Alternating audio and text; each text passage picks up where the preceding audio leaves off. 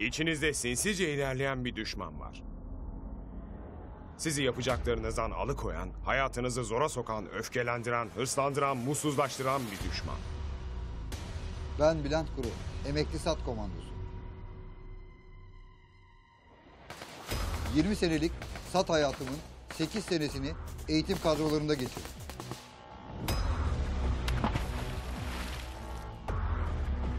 Yurt içi ve yurt dışında birçok operasyona katıldım. Kaybetmek benim için en son nokta. Kaybetmişsem ölmüşüm demek.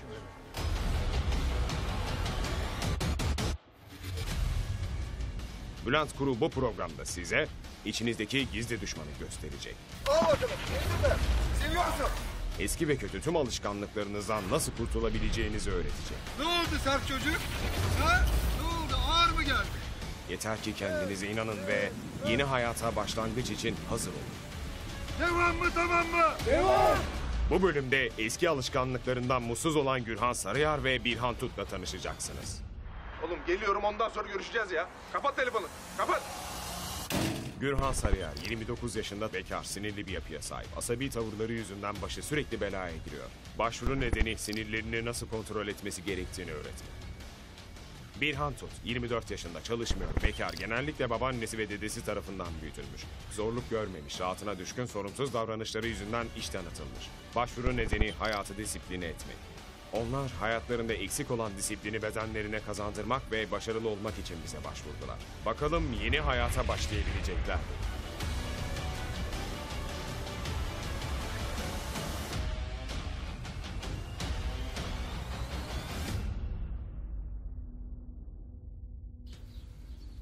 Demek yeni hayata başlamak isteyen sizlersiniz. Tanıt bakalım kendini. Ben Gürhan Sarıyar, 29 yaşındayım. Ailemle yaşıyorum. Neden geldin buraya? Sinirli ve agresif bir adamım hocam. Bundan kurtulmak istiyorum. Bence dur bir dakika. İlk önce bir de şundan kurtulalım. Böyle aksesuara ihtiyacımız yok değil mi? Birinin beni yönetmesi lazım. Bu kendime tanıdığım son şans. Devam et. Yolda yürürken omuz atanlara çok sinirleniyorum Yani hocam. birisi sana dokunduğu zaman ne yapıyorsun? Sinirleniyor musun? Sinirlenirim. Sinirlendin mi ha? Sinirlendim hocam. Alacağım ben sinirleri senin. Aç şu ellerini ver. Buraya gelmemdeki en büyük sebeplerden bir tanesi hocamızın sert ve disiplinli yapısı.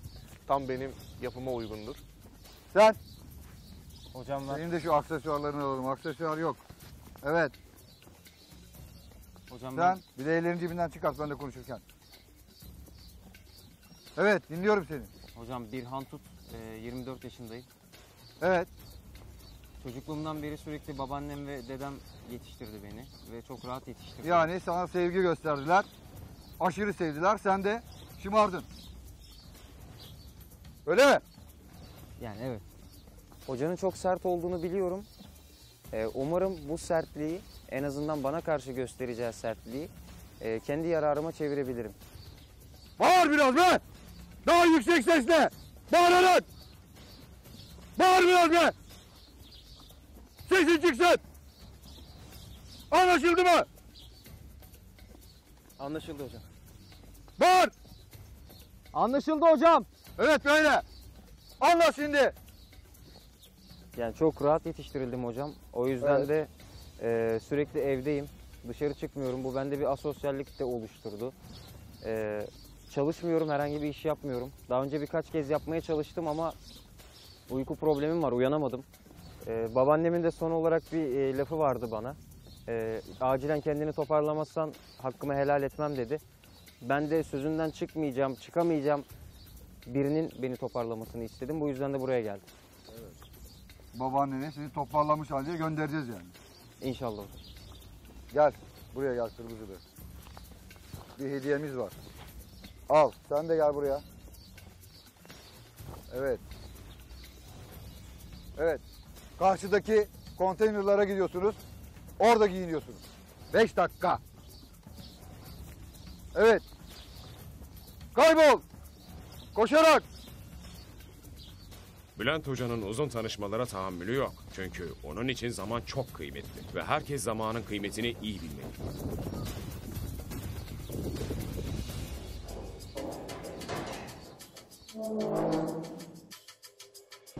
Hadi çabuk çabuk.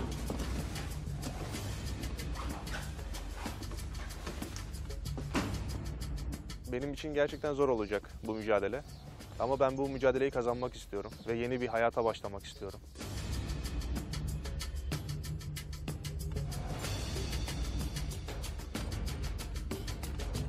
Tamamen başka bir hayat istiyorum. Yeni bir hayata başlangıç yapmak istiyorum. Ve bu yüzden de burayı tercih ettim. Abi bu nasıl bir şey ya? İlk günden. Abi disiplin. Ya disiplin girdi ağzımın içine bağırıyor. Tükürdü suratıma her yerime. Yolda biri bana böyle vursaydı onu var ya. Fena yapardım fena. Uğraştıracak abi, uğraştıracak. Nasıl kıyafet ya? Gürhan Sarıyer asabi davranışlarıyla daha ilk dakikalarda dikkat çekiyor. İlhan Tusa rahat tavırlarının kurbanı olmak üzere.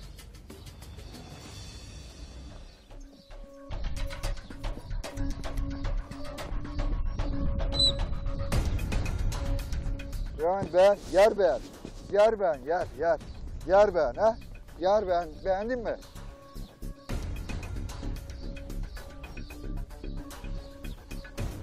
Güzel bir yer buldunuz mu? Evet, devam.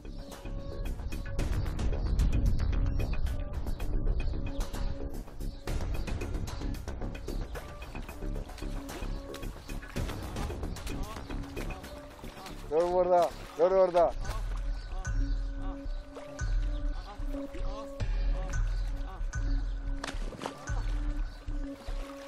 Ne yapıyorsun ya? He? Ne yapıyorsun? Ne yapıyorsun sen?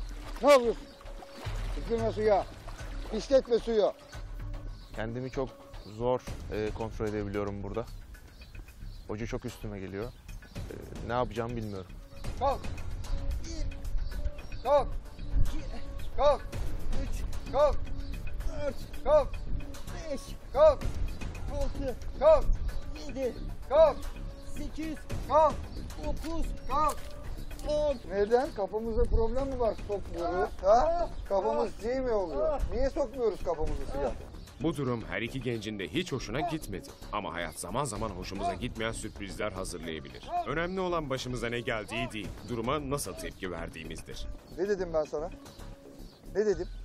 Bir daha tükürürsen suyu sana içiririm demedim mi?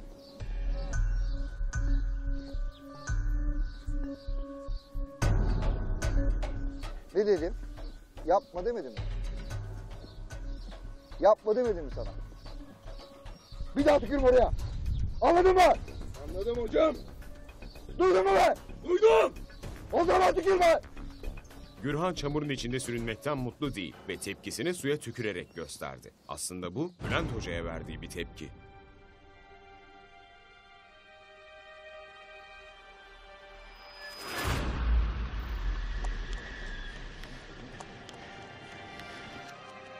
Ne yazık ki kaba kuvvete başvuran biriyim.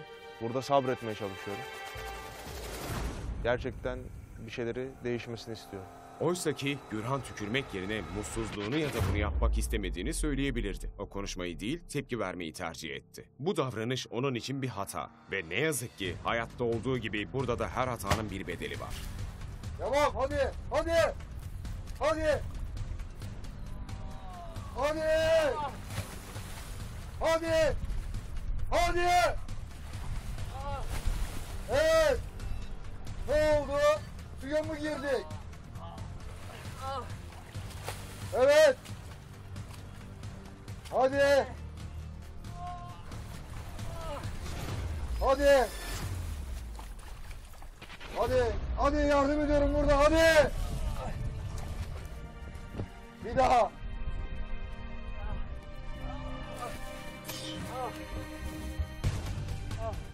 Suya gir. Koş suya. Gir suya çabuk. Evet otur hadi. Otur. Otur.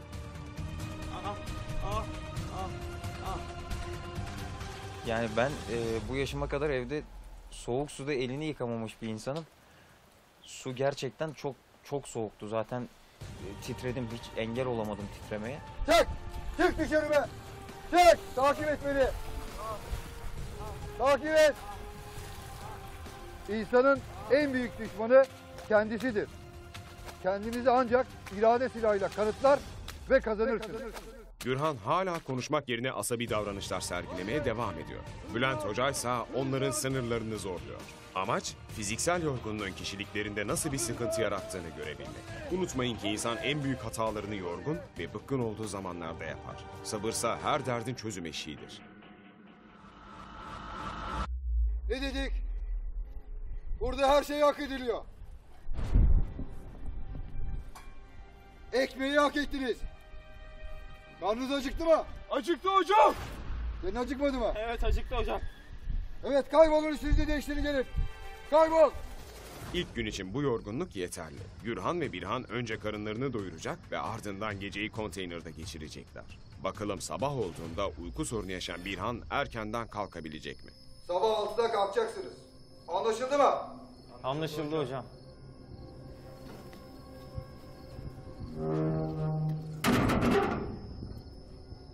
Gürhan'ın gerginliği hala geçmedi. Birhansa ilk kez yatağı dışında böyle bir yerde uyuyacak. Koşullar ne olursa olsun iyi uyumalı ve dinç bir şekilde kalkmalılar. Şu anda saat 6. Onlara 6'da hazır olmalarını söylemiştim. Bakalım uyanabilecekler mi?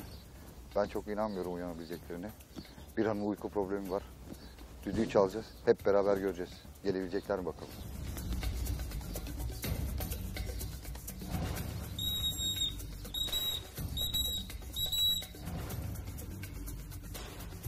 Kalk kalk kalk. Birhan kalk. Kalk kalk kalk kalk kalk. Hadi be! Kalk! Seni bekleyeceğiz be! Kalk! Kalk kalk kalk. Hadi! Hadi bekliyorum! Kalk kaç. Kalk kalk kalk. Kalk. Baksana. Hadi! Yat hemen, yat! Seni bekleyeceğiz be!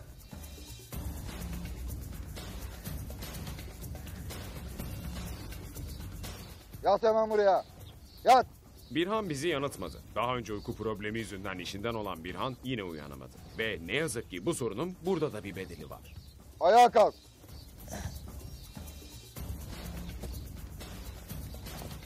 Zamanında kalkamadınız. Ve güzel bir kahvaltıyı kaçırdınız. Genelde bana kimse zorla bir şey yaptıramaz. Buna müsaade etmem. Hemen gereğini yaparım. Dönün arkanıza. Şurada kırmızı bir bayrak var, görüyor musun? Şurada hocam. Evet, yukarıda. Evet, bayağı. Bayrağın 10 metre çapı içinde bir kutu var. O kutuyu bana getiriyorsun. Evet, şimdi şapkalarınızı çıkartın. Çıkartın şapkalarınızı. Gidiyorsunuz. O kutuyu bana getiriyorsunuz. Evet, kaybol. Kaybol, koşarak. Kaybol be. Onlara kahvaltı vermeyen biz değiliz. Kahvaltıyı kaçıran onlar. Hayatta da bu böyle. Bir işi zamanında yapmazsanız yapmanız gereken başka bir işi mutlaka kaçırırsınız. Zamanı iyi değerlendirin. Geç kalmayın.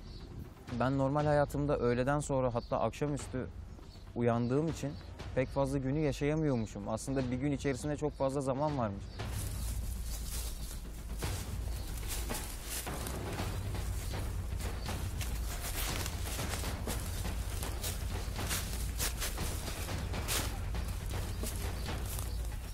Buldum. Gürhan. Nerede? Koş koş koş koş gel burada. Abi buraya bayrak mı dikilir be? Bak.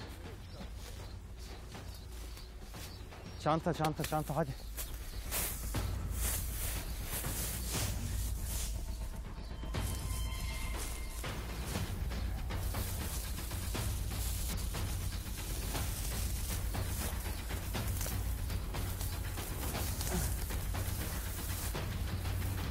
Nerede? Ah! Gürhan! Ne oldu? Buldum koş. Bakayım. Helal olsun be. Nereden buldun oğlum sen onu? Ah! Dur. Tut, Ver tut çantayı. çantayı. Tut çantayı. Dur. Aa. Dur. Geri git. Bir adım geri git. Ah! Abi dikenler çok pis ya. Hadi, yarım saat oldu be. Nerede kaldınız be? Hadi. 10 dakikanız var. 10 dakika içinde hazır olmayan burada kalır. Hadi Endonezya'ya gidiyoruz. Kaybol. Kaybol. Bak böyle şaşkın ördek gibi. Kaybol. Biraz zorlansalar da Türkiye'deki bu 2 günlük eğitimden geçmeyi başardılar. Emekli Sat komando Bülent Kuru şimdi onları Endonezya'daki sürprizlerine götürüyor. Bakalım Gürhan ve Birhan orada neler yaşayacak.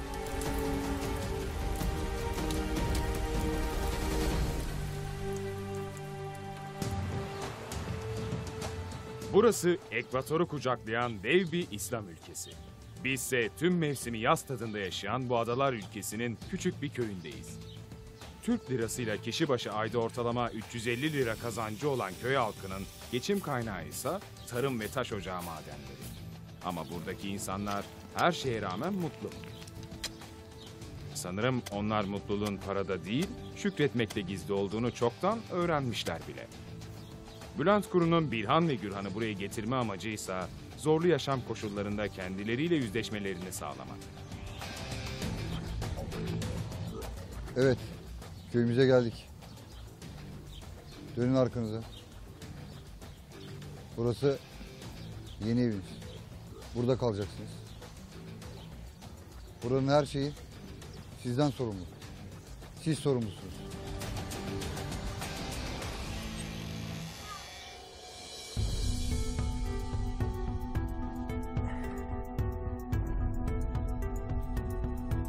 Odunlar falan var burada, ocak falan var.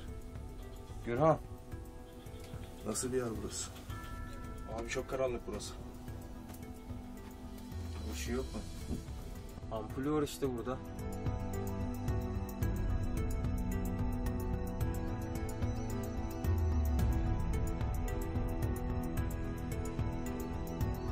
Burada mı yatarız diyorsun? Aynen burada yatarız. Abi orası daha geniş ya. Burası. Aynen orası daha geniş, burası dar. Burada nasıl sığacağız? Bir sürü şey var burada. Daha ilk dakikadan sızlanmaya başladılar. Ne bir zorluk gördüler, ne bir iş yaptılar. Hayatlarını şikayet ve bahane üzerine kurmuşlar. Beyler, size yarım saat izin veriyorum. Gidin köyü dolaşın. Hadi, kaybolun şimdi.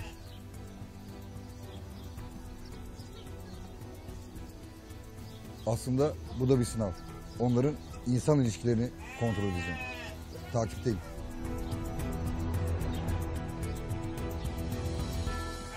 Selamünaleyküm dayı. Aleykümselam. Nasılsın? Teşekkür ederim.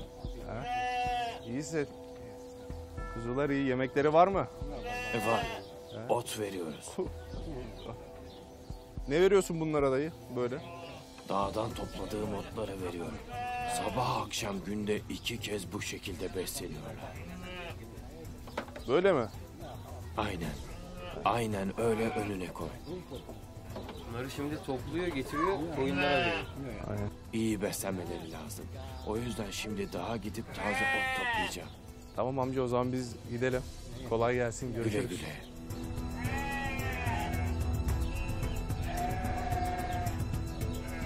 Ne yaptınız? Dolaştık hocam. Dolaştınız. Amcayla ne yaptınız? Kuzuların otu bitmiş. Ot toplamaya gitti. Niye yardım ettiniz?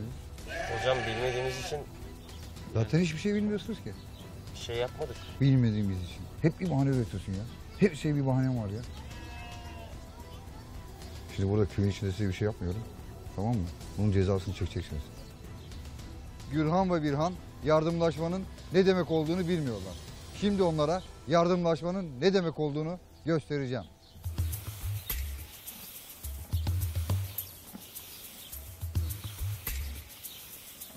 Kolay gelsin. Teşekkür ederim. Ne yapıyorsun? Pirinç ayıklıyorum. Nereden getiriyorsunuz pirinçleri? Ne taraftan geliyor? Aşağıdaki tarladan. Aa bak amca da getiriyor zaten. Gidin yardım edin indirmeye. İndirin bakalım. Ne yapıyorsunuz amca bunu?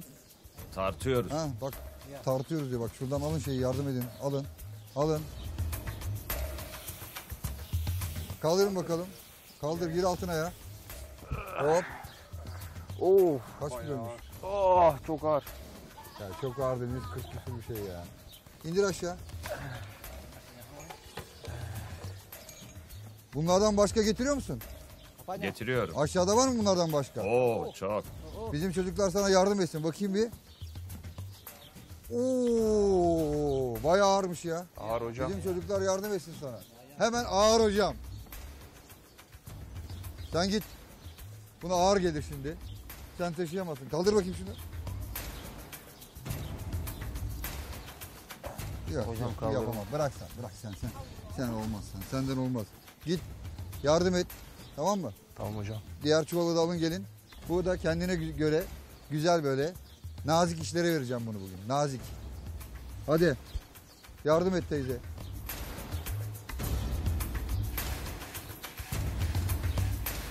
Birhan'ı özellikle burada bıraktım. Bakalım yabancılarla iletişim kurabilecek mi? Kurabilirse ne ala.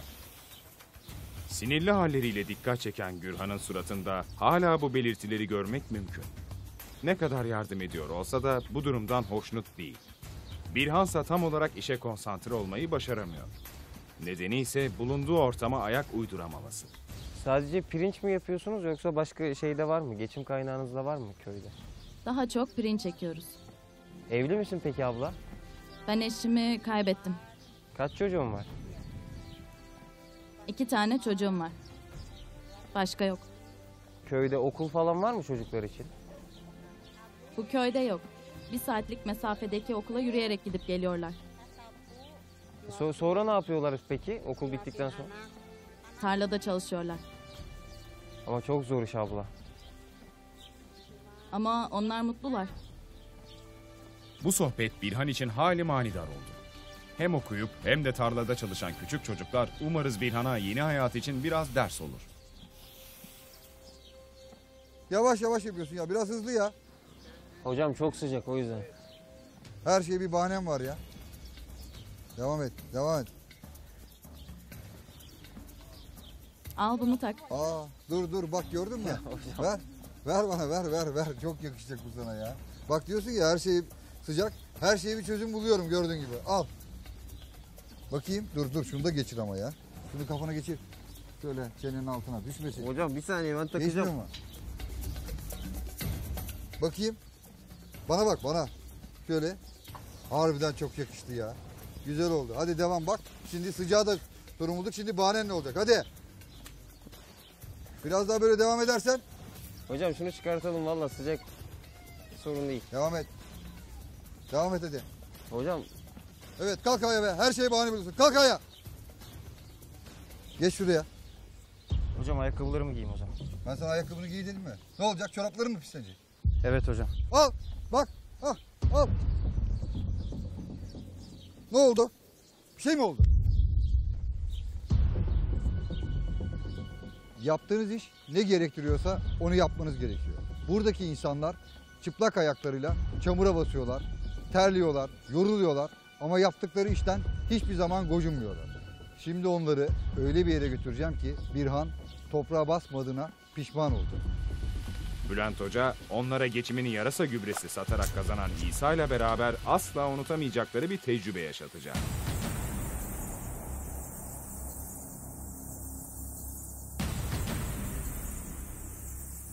Oo.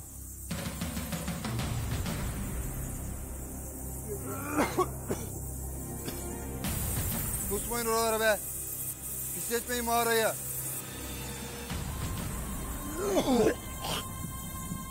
Kusma oraya. Hey! Hadi gelin artık buraya. Hocam çok kötü burası ben giremem. Ne dedim ben size aşağıda? Hocam vallahi Yapamam edemem yok demedim mi artık ya? Hey! Ne diyorum sana? İndir şu elini ya. hocam vallahi Konuşma. Suratıma tükürüyorsun be. Hadi çek yukarı. Çık hadi. Hadi çık. Koşullar onları hiç istemedikleri bir işi yapmak zorunda bıraktı. Ancak başarmak istiyorlarsa bedenlerine hükmetmeli ve üstesinden gelmeliler. Doldurun şu çuvalı. Bak seni ne güzel yerlere getirdim. Ne oldu? Beğenmedin mi burayı? Ha? Beğendim hocam. Aferin. Çok güzel. Ben de öyle tahmin ettim. Hadi. doldu bu hocam. Doldu mu? Sen mi karar veriyorsun? Al boşaldı. Al. Al. Boşaldı. Al bakalım. Heh. Tekrardan.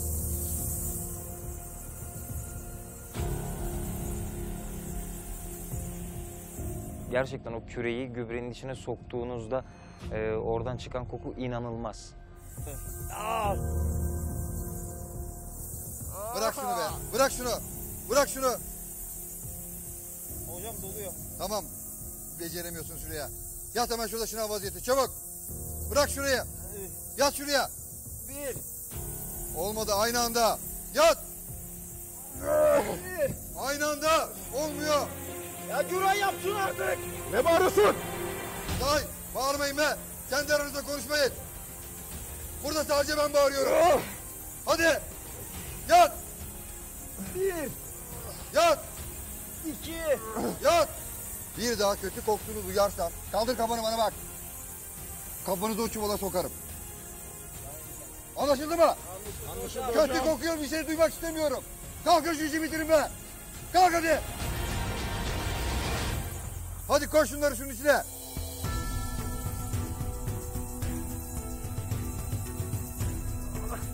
Kafanı sokacağım eninde sonunda oraya. Bulunduğun şartlara ayak uyduracaksın. O zaman düzgün ve doğru yaşayabilirsin her yerde. Hemen ayak uydurman lazım. Ne için yapıyor adam bunu? Ekmek için yapıyor. Karnını doyurmak için yapıyor. Aç kalmadınız, şükretmiyorsunuz.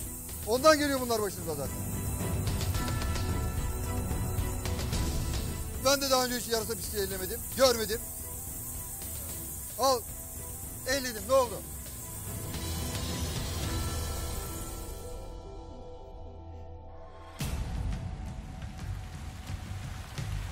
Bülent Kuru'nun amacı sadece ayakları kirleniyor diye sızlanan Birhan'a yarasa gübresi üzerinde sınava tabi tutmaktı. İsa'nın çalışma şartları Gürhan ve Birhan'ı pek mutlu etmese de insanların ekmek parası için ne şartlarda çalıştıklarını görmüş oldular. Ancak ilk başta yarasa mağarasına girmeye çekinen gençler için şimdi korkularıyla yüzleşme vakti. Şimdi size 2 tane yeni bir hayvan veriyorum, tamam mı? Hocam. Ya bırak bu hocamı artık ya. Hocam kayboldu bir tanesi. Sok elini bul. Göremiyorum. Hadi sok elini bul. Evet bak aldı hadi.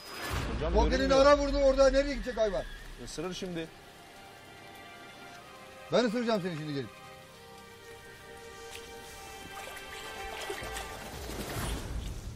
Yat çabuk şunu vaziyet hemen. Yat. Düşürme bunu.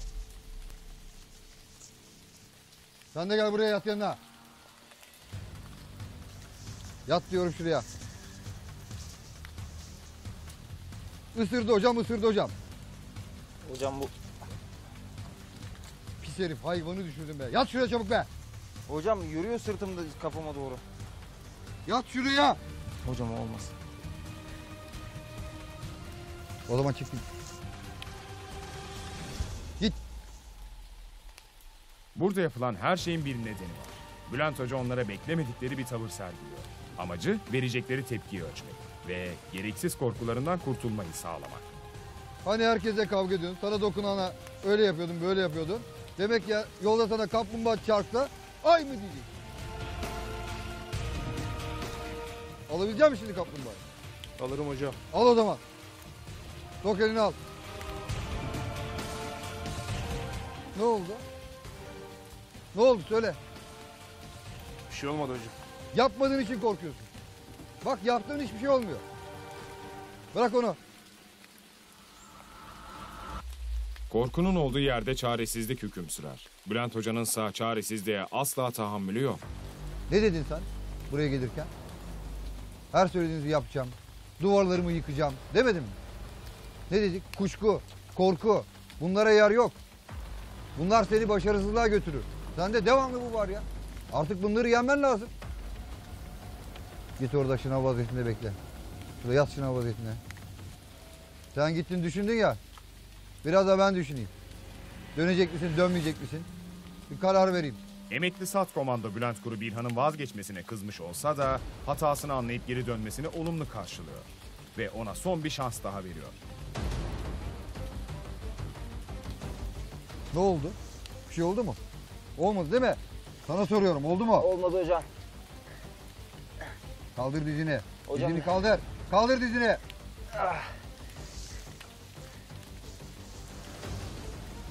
Ayağa kalk. Bir daha geri dönüşün olmaz. Anlaşıldı hocam. Al şimdi onu. Koy oraya. Benim de bir oğlum var. Oğlumun başarısızlığı beni ne kadar üzerse, ülkemdeki gençlerin başarısızlığı beni bir o kadar üzer. Kardeşim sana zahmet şu ışığı kapat da uyuyalım. Yarın erken kalkacağız belli.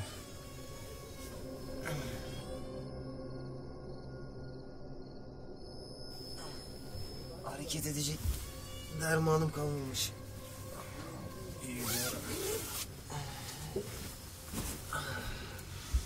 İyi uykular kardeşim.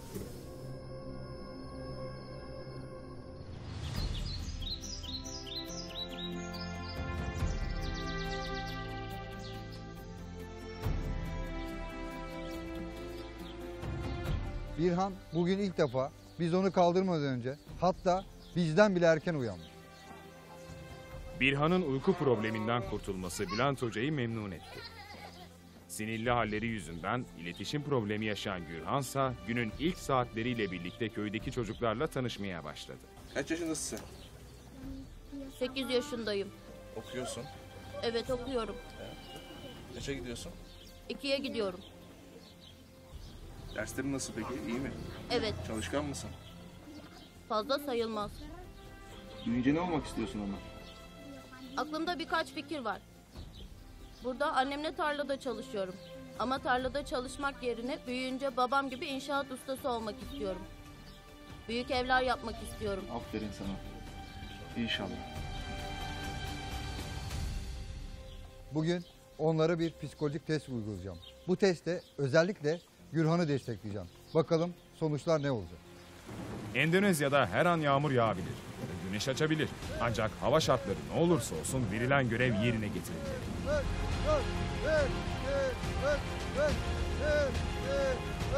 Niye bu sporları yaptık? Biliyor musunuz? Köydeki gençler bizden futbol maçı istediler. Biraz sizi hazırlayayım dedim.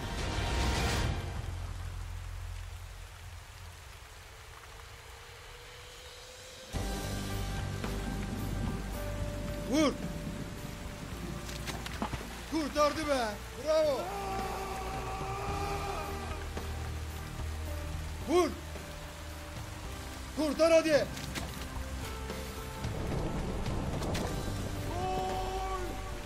Aferin sana! Sevin be! 1-0 oldu. Geç! Bu sefer atacak mısın? Göreceğiz.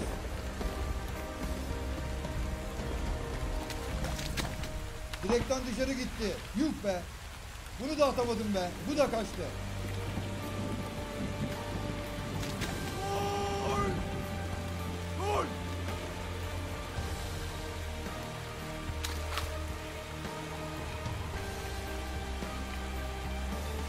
Vur bakalım. Vay be, yine kurtardı. Kaleciye bak be. Geç kaleye. Dünya Kupası'nı kazanmış gibi seviniyorsun gol atarsan. Tamam mı?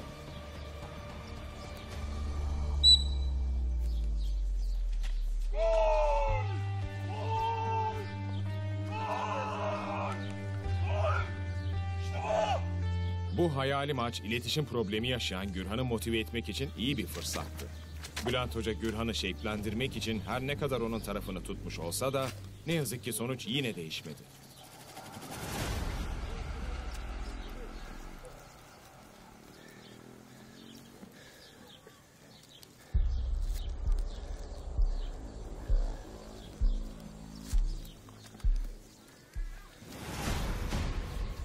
Çıldırmak üzere.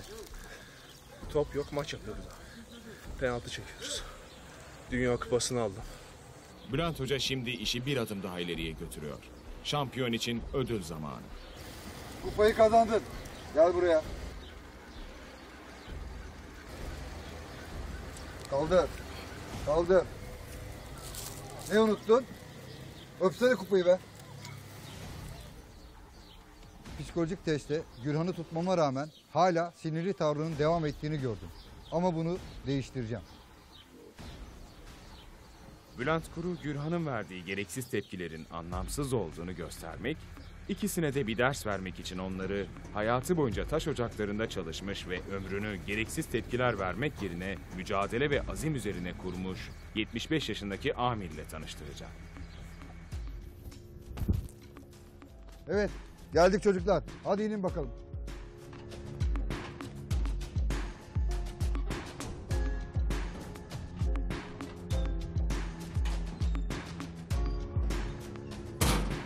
Çulçu, merhaba. Ne yapıyorsun burada? Köydekileri buraya getirip burada taş kırıyoruz. İşinin çok zor olduğunu biliyorum. Sana 2 tane yardımcı getirdim. Bunlar ne yapacaklar? Bir anlat, göster bakalım. Nasıl yapıyoruz? Bunları nasıl kullanıyorlar? Ne yapıyorlar? Bir göster. Bu demir sopayla kaya parçalarını topraktan ayırıyoruz. Anladınız değil mi? Anladık hocam. Şimdi gördünüz nasıl yapıldığını. Siz de yardım edeceksiniz. Hep beraber 1 saatte dolduracağız bu kamyonu.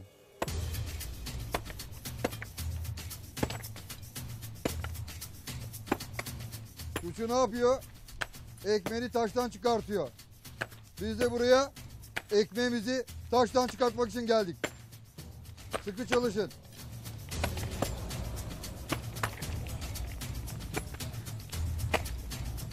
Birhan ne yapıyorsun? Ha? Çalışıyorum hocam. Çalışmıyorsun. Ama çalışamıyorsun gibi geldi bana. Niye kıramıyorsun? Niye kıramıyorsun? Niye kıramıyorsun? Niye kıramıyorsun? Niye kıramıyorsun? Kır şunu be düzgün. Hadi. Masa başındaki işini beğenmeyen Birhan şu anda Türkiye'deki işini mumla arıyor olmalı. Bu koşullarda çalışmak gerçekten de tahmin ettiğinizden daha zor. Bülent Hoca'nın gözü ise bir an olsun Gürhan ve Birhan'ın üzerinden ayrılmıyor.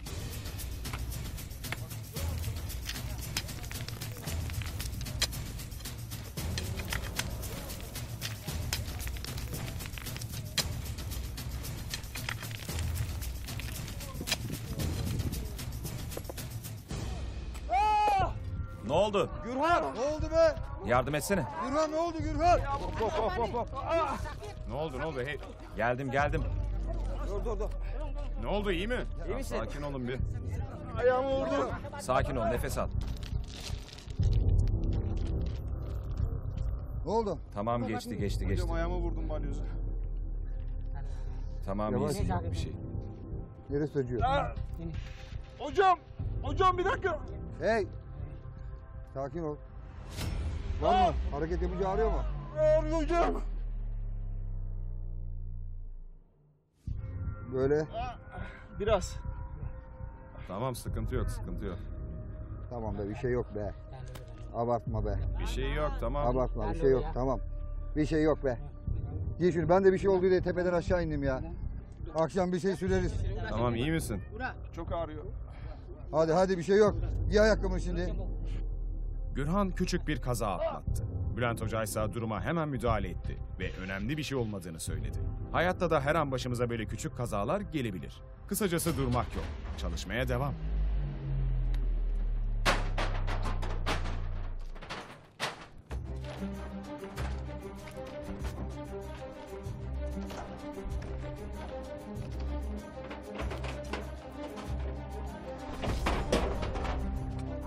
Amca kaç yaşındasın? Tam 75 yaşındayım. Maşallahım var ya. Çünkü hep çalışıyorum. Vallahi bayağı zorlandık bu işi yaparken. Bayağı zorlandık. İşten korkma. İş senden korksun. Kaç yıldır bu işi yapıyorsun amca? Kendimi bildim bileli bu işi yapıyorum. Nasıl yaşarsınız burada? Neler yaparsınız? Biz her gün taş kırıyoruz. Hafriyatta kullansınlar diye satıyoruz. Burada çok farklı bir yaşam gördüm. Sizleri tanıdım. Sizleri tanıdığım için de çok mutluyum. Ben de. Gürhan 75 yaşındaki amirin azmi karşısında çok etkilendi. Yaşına ve tecrübesine rağmen hali sakin olan amirin söyledikleri Gürhan'ın hayatı sorgulaması için önemli bir adım oldu. Hadi be! Hadi ekmeğini taştan çıkar! Devam et! Bırakma! Şuraya da vur. Vur şuraya bak. Bak buldun gördün mü? Bak hadi. Ne oldu? Ellerin mi? Uf mu oldu yine? Ha? Devamlı uf oluyorsunuz. Bak gördün mü? Ekmeğin kıymetini anladın mı? Anladım hocam. Adamlar ekmek için neler yapıyorlar. Umarım bunu hep aklında tutarsın. Zorda kaldığın zaman bu ellerini hatırla. Bu çektiğin acıyı hatırla. Tamam mı? Tamam hocam. Gürhan'ın elleri yara bere içinde kaldı. Ama bu yaralar ona hayatı boyunca unutamayacağı bir şey hatırlatacak. Her zaman bir yerlerde başkaları çok daha zorunu başarıyor olabilir. Vazgeçmeyin. Hadi akşam oldu hadi be. Hocam az taş veriyor o yüzden. Cevap verme be. Tamam hocam. Hep bir bahanen var. Tamam hocam. Bak gel buraya gel.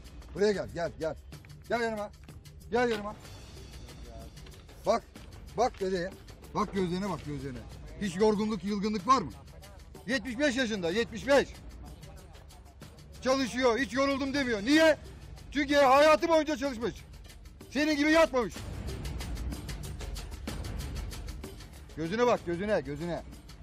Gözlere bak. Beni örnek al. Gördün mü? Var mı yorgunluk belirtisi? Var mı yılgınlık? Var mı şüphe? Korku? Kuşku? Her şeyden vazgeçerek hayat yaşanmaz. Güçlü ol. Ders al ders. Öp dedin elini. Emekli Sat komando Bülent Kuru'nun Birhan'a yaptığı bu çıkış sanırım onu biraz etkiledi. Şaşırtıcı bir şekilde hem Birhan hem de Gürhan taş taşımak için kalan zamanlarını şikayet etmeden ve sızlanmadan tamamlayıp eve dönmeyi başardı. Şimdi bu yorgunluğun ve hayat dersinin üzerine güzel bir akşam yemeği her ikisine de iyi gelecek. Euzubillahimineşşeytanirracim. Bismillahirrahmanirrahim. Elhamdülillahi alamin. Errahmanirrahim. Maliki yevmiddin. İyyâke na'budu ve iyyâke nestaîn. İhdinas sıratal müstakîm. Sıratal ladzîne en'amte aleyhim gayril mağdûbi aleyhim veleddâllîn. Rabbil âlemin. Amin. Tanrı misafiri olarak bizi kabul eden bu ana ailesi taş ocağındaki yorgunluğa iyi gelsin diye pilav pişirmiş. Yanında da bolca pirinç patlağı ve kassava var.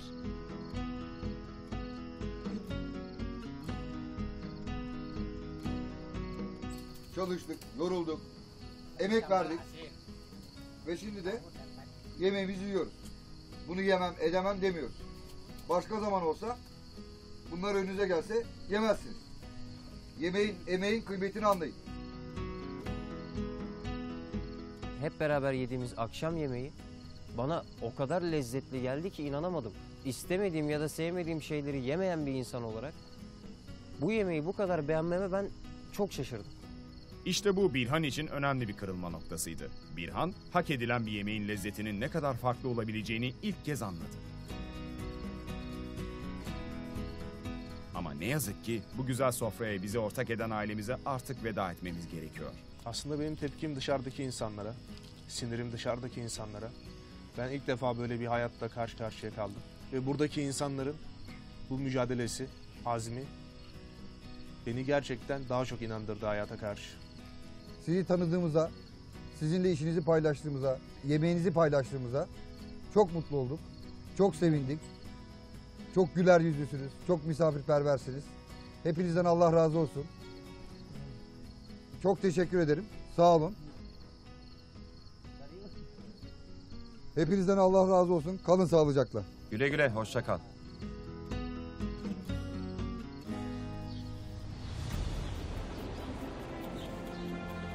Gürhan bana geldiğinde çok sinirliydi. Bakışları bile tersti. Hiç gülmüyordu. Ama şimdi Gürhan'a baktığımda daha sakin, yüzü gülen birisi görüyorum karşımda. Gürhan artık hayal gücünü kullanmayı, üstelik bunun hiç de kötü bir şey olmadığını öğrendi. Hatta köydeki çocuklarla hayali maç bile yaptı.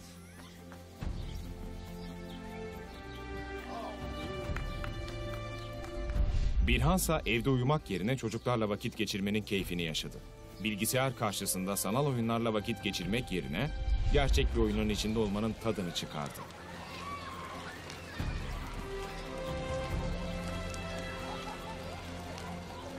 Gürhan'ın sinirli hallerinden eser kalmadı.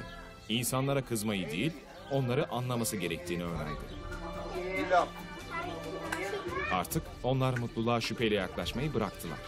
Başkalarının nasıl mutlu olduklarını merak ederek yaşamak yerine kendi mutluluklarını yaşamaya başladılar. Ancak hala eksik olan bir yanları var. Ayah, terlalu cepat kau pergi. Utaburi, bunga mawar untukmu. Berlinang air mataku.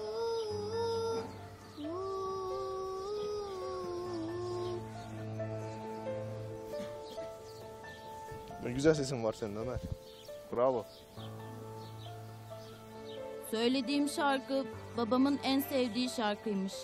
O yüzden ben hep bu şarkıyı söylüyorum. Ben babamı çok küçükken kaybettim. Gürhan, Ömer'in durumunu ne yazık ki çok geç öğrendi.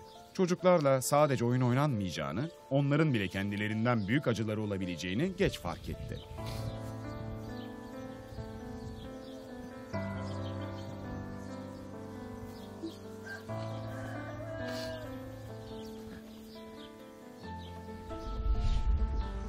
Bu onun için gerçekten hüzünlü bir yüzleşme anı. Ve sonunda Gürhan o sert kabuğunu kırmayı başardı.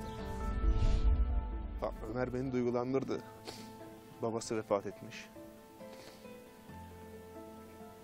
Söylediği şarkıda da zaten babasına ithafen söyledi. Buradaki yaşamlar gerçekten zor.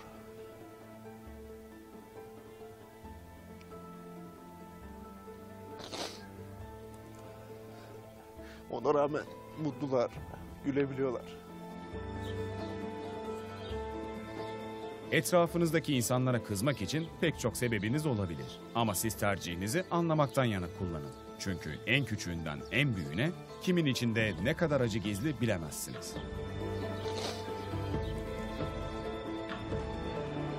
Adeta yaşanılan bu hüzünlü ana tabiat da eşlik ediyor. Gökyüzü veda vakti geldi dercesine ince ince çiseliyor. Ömer biz gidiyoruz. Tamam. Kardeşim benim. Evet. İnşallah hayallerin gerçek olur. Hep mutlu olursun. Teşekkür ederim. Umar. Evet. Görüşürüz. Tamam.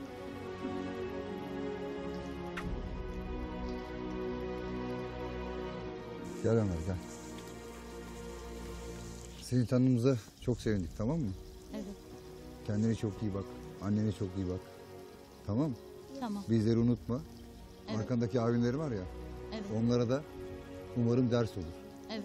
Tamam mı? Tamam. Neşeni, güler yüzünü hiç kaybetme. Peki. Tamam mı? Bak sana bir hediye veriyorum. Bunu taktıkça bizi hatırla, tamam mı? Bak bu, görüyor musun? Aynısı. Evet. Türk bayrağı. Tamam mı? Evet. Bunu taktıkça hep bizi hatırla, tamam mı Zeynep? Hadi gel öpeyim bakayım. Teşekkür ederim. Hadi görüşürüz. Hadi hoşça kal, tamam? Bunu saklayacağım. Güle güle.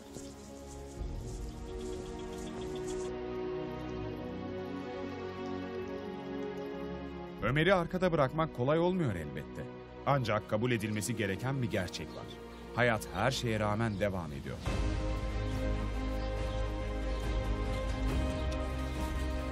Evet. Ne ders aldın Gürhan? Hocam sizin sayenizde birçok bir ders aldım burada. İnsanlarla tanıştım. Farklı hayatlar gördüm. Zor yaşantılar gördüm. Birçok ders aldım hocam. Evet. Sende bir ilerleme var. Sinirlerini kontrol etmeyi öğrendin. Evet hocam. Evet. Birhan. Sen? Her şey bittikten sonra düşündüğüm zaman yaparken isyan ediyoruz. Bahane buluyoruz. Ama her şey bitip de arkama dönüp düşündüğüm zaman o insanlara hakikaten hayranlık duyuyorum. Bu kadar zor şartlar altında, bu kadar zor hayatları nasıl yaşıyorlar? Demek ki herkesin hayatı benim gibi rahat olmuyormuş. El bebek, gül bebek büyümüyormuş herkes. Evet. Yapamayacağınız birçok şeyi yaptınız. Aslında bunları yaparken farkında olmadan değiştiniz. Belki sen biraz daha Bu sürece direndin. Ama değiştin. Yaptın. Bir bahane üretsen de yine yaptın.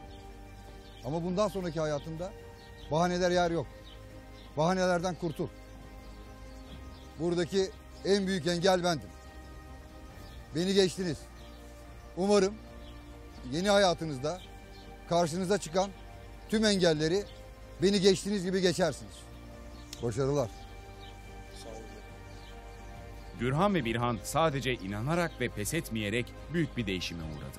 Kendi engellerini keşfedip korkularıyla yüzleştiler. İçlerindeki sinsi düşmandan kurtulup gerçek kişiliklerine kavuştular.